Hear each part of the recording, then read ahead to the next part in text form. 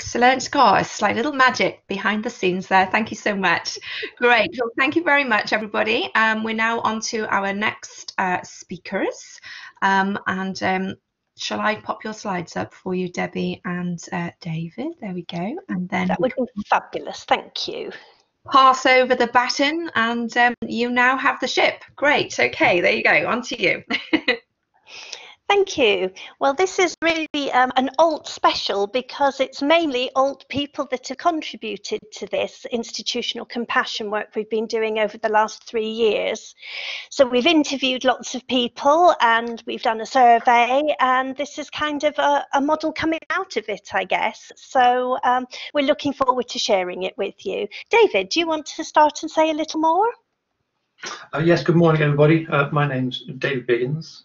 I've been working with Debbie for the last 4 years on this area. We're excited to present what we've been finding to you today, all about digital wellbeing in particular. So yeah, really happy to be here presenting to you. So we really think that digital well-being is quite a contested area. If you look at images of digital well-being, you tend to get kind of drippy mid-30s women with cups of coffee. And if we think about the keynote this morning, they're all white if we look at the images for the apps and things on digital well-being. And everybody's kind of happy and you just have to go over there to be fixed. And we really want to kind of challenge that today in our talk and to say that's really not enough. It's just for institutions to offer, you know, go over here and have a look at some websites and apps and you're going to be fine with your mental health and your well-being and so on and so on. So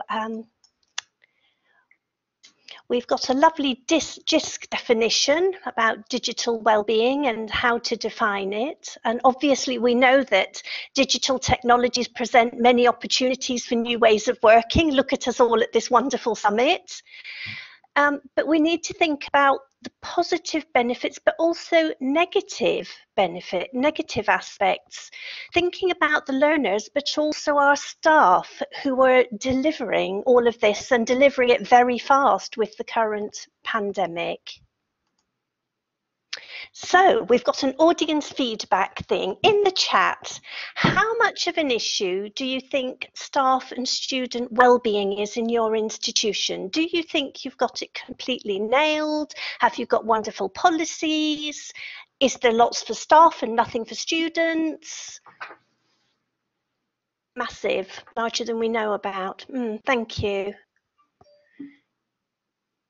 Oh, that's really great, Ross, getting better. Yeah, that's good to see you. Yeah, ignored. Yeah, quite a lot of our research aids showed ignored. More awareness. Yeah, lots and lots of staff. Yeah. Ah, well, that's great, Deb. Obscure, vocal. Okay, that's really, really helpful. Do keep on putting the things in the chat and we'll do a little summary sort of later on. So let's just move on then.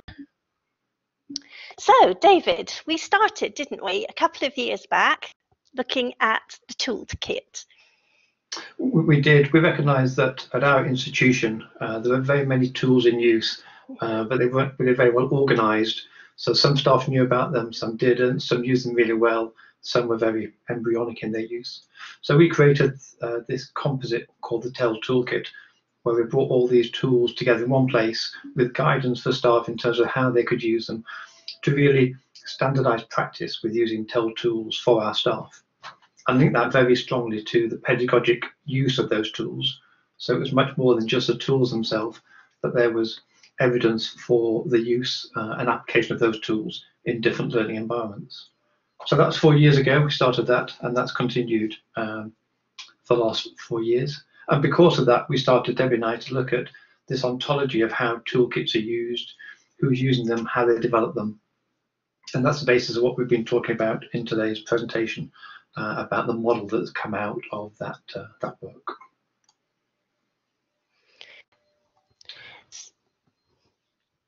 So in terms of thinking about the implementation of digital skills and technology within institutions, this report, again from GISC and UCISA, look at some of the barriers to success. And on top of that is things like culture, finance, capability, the problem of legacy systems and how that ties us in terms of what we can do and how we can do it, and also leadership in terms of organizational leadership in terms of bringing these new ways of working into our institutions. So next question for you on our next slide. We move on to the next one is, in terms of your digital success going forward, what type of barriers beyond that we've just seen do you see, or are some of those resonating with you in terms of problems in your own institution, in terms of bringing these things into the classroom, virtual or not?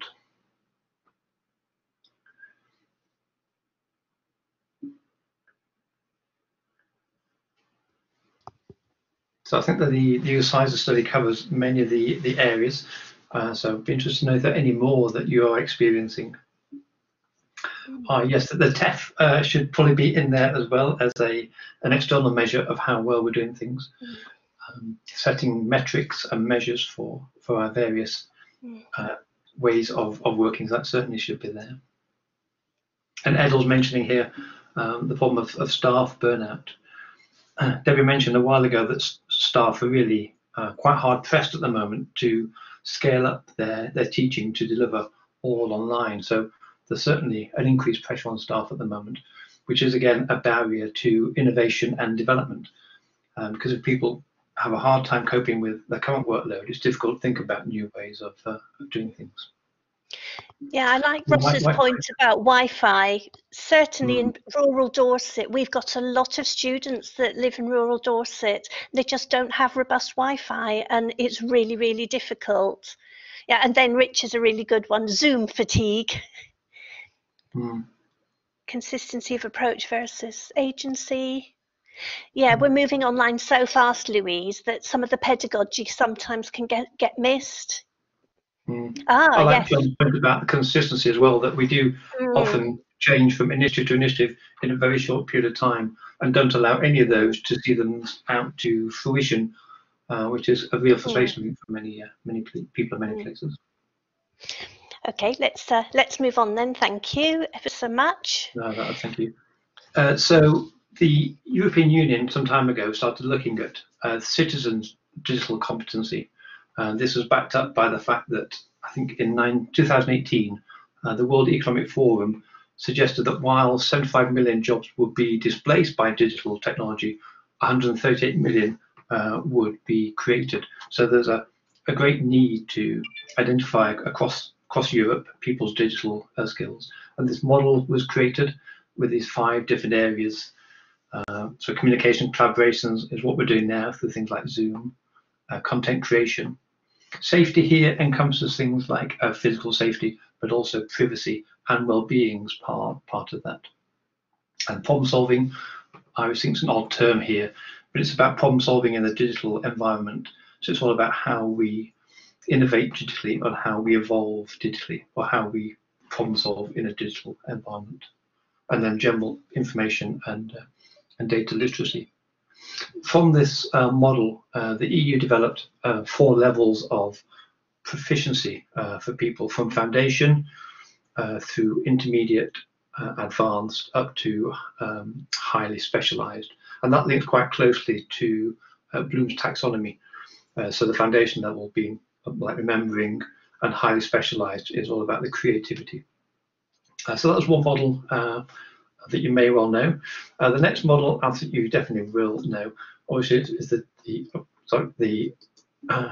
GISC digital capability model, which really looks at this aspect from a teaching and learning perspective, which is really useful. I'm not going to spend much time on that because we all know that very well. And last year, GISC started to broaden out this perspective to look at an organizational framework for digital learning, which is very much where we've come to a similar place over the last couple of years as well. So here we're looking at how we can look at content, the culture of organizations, how ICT itself, the infrastructure that we have, is very important. And this links back to some of the constraints we had before in terms of barriers to implementing success within organizations.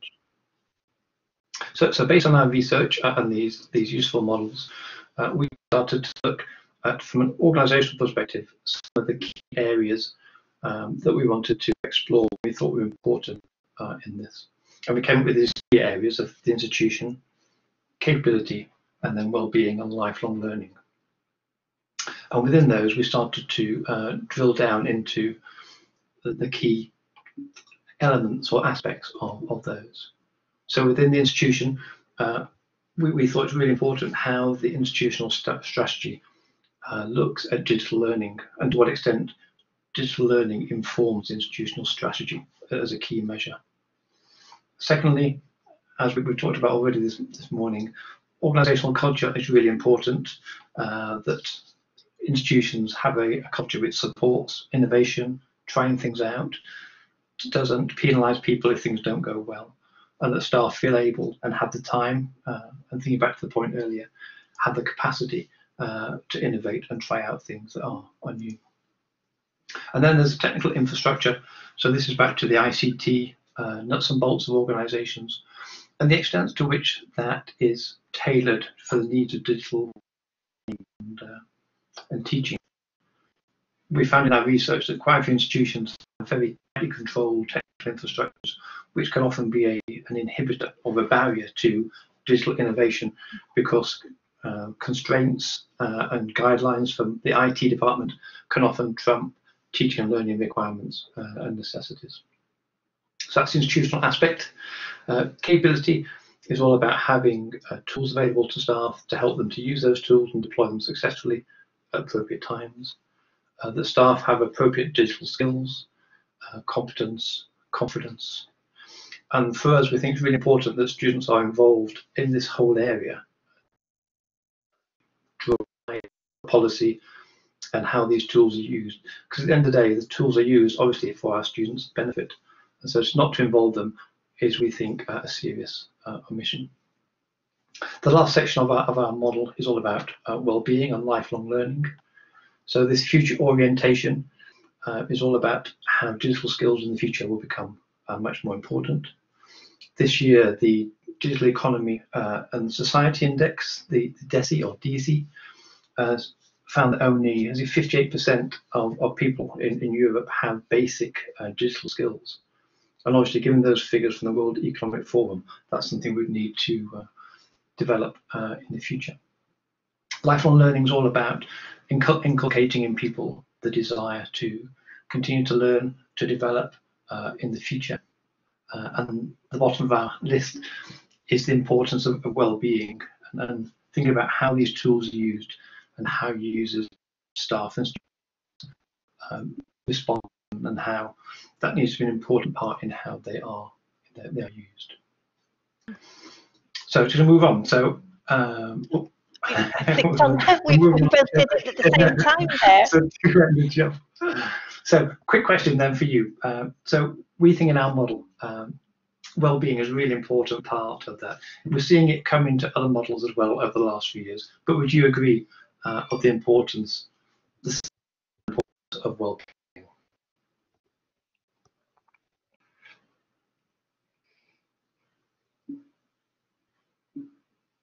Yes, I think we're seeing thank you for those people who are. Yeah. Yes, okay.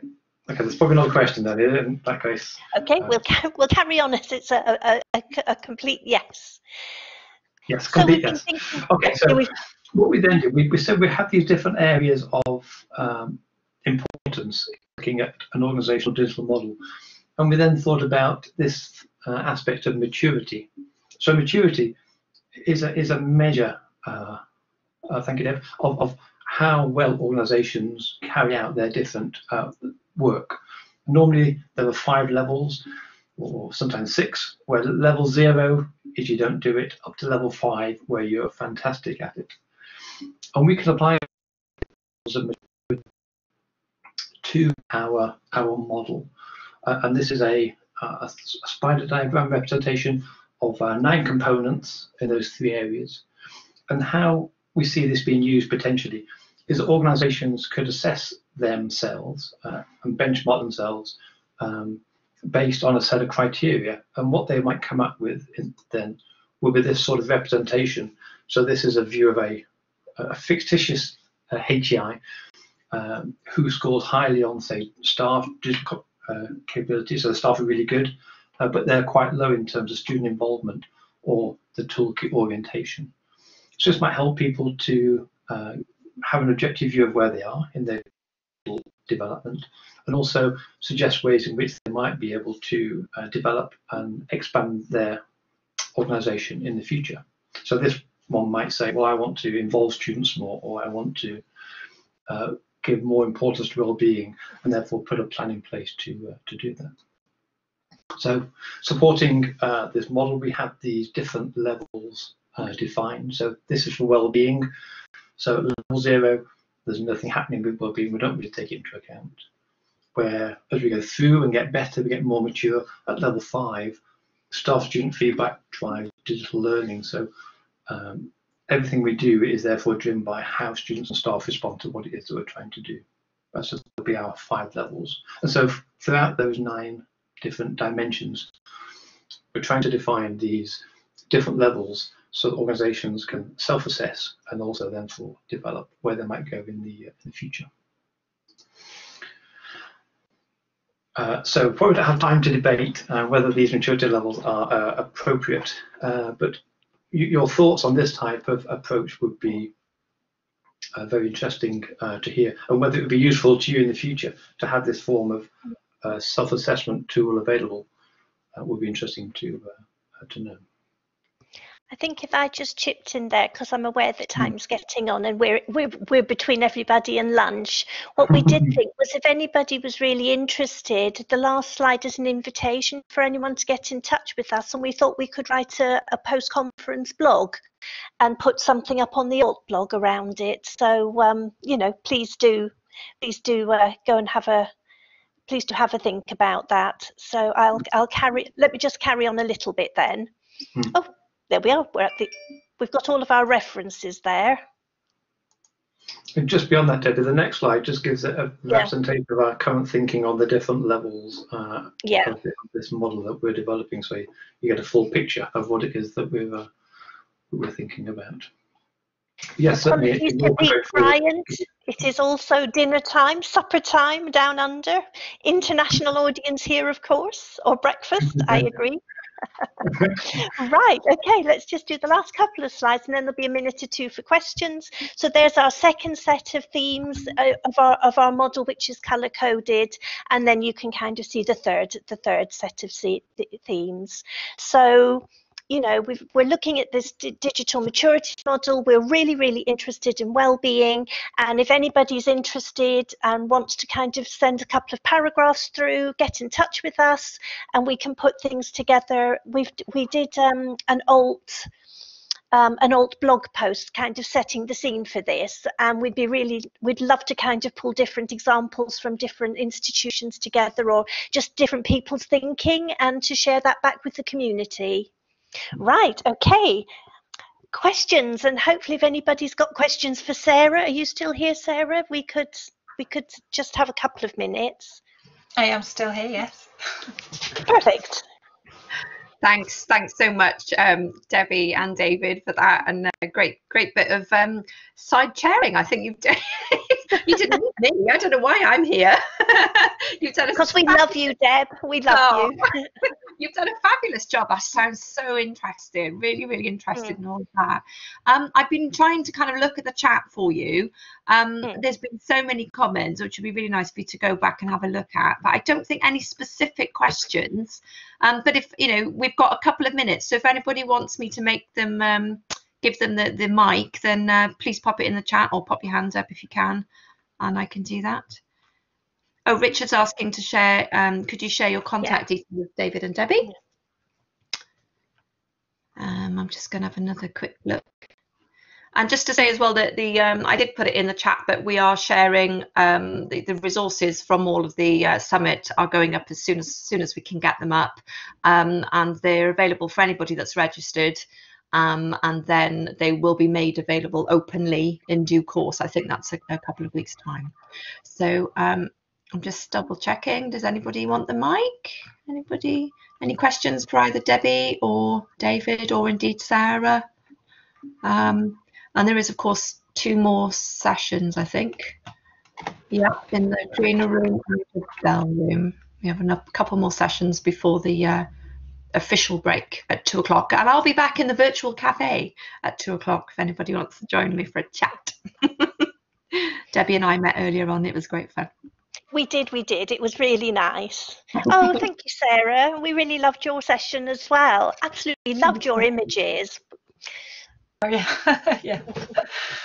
You can go to town when you're not having to show data and stuff like that with creative things. Yeah, yeah. Oh, right. Excellent. Okay. I'm going to stop the recording there then, guys. I'm just going to put the slide up so that we've got... There we go. Excellent.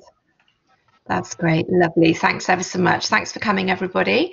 Thank you for 2 excellent sessions. And the chat is still going along as we speak. And I'm just going to stop the recording there because we've had a really good couple of sessions. Thanks very much, everybody.